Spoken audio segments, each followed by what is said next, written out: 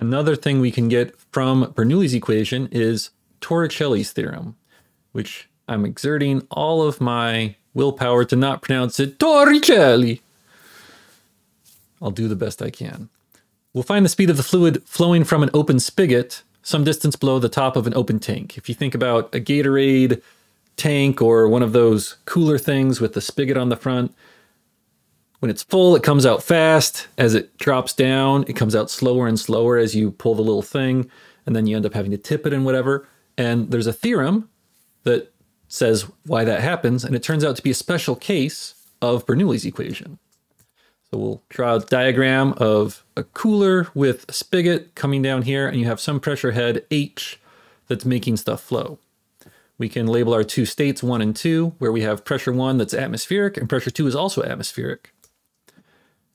We now have to think about the velocity. We care about the velocity of the output flow, V2. What's the velocity of our input flow?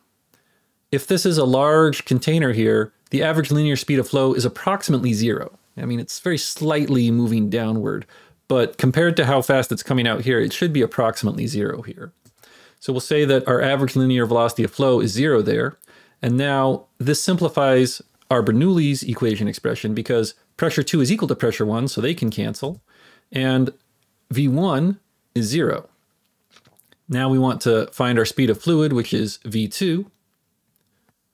And we can do that because now we have an expression that has V2 and it has this rho g y2 and rho g y1. When we move to the same side, give us that rho gh. So we'll do that. We'll move it to the same side. 1/2 rho v2 squared is equal to rho g y1 minus y2. And then we'll multiply by 2 and divide by rho to get V2 by itself, and then square root to get V2 is equal to the square root of 2gh. And this turns out to work pretty well, that the speed of flow, the average linear speed of flow that you get coming out the bottom of that spigot is equal to the square root of twice gravity times the height of the fluid above where that spigot is.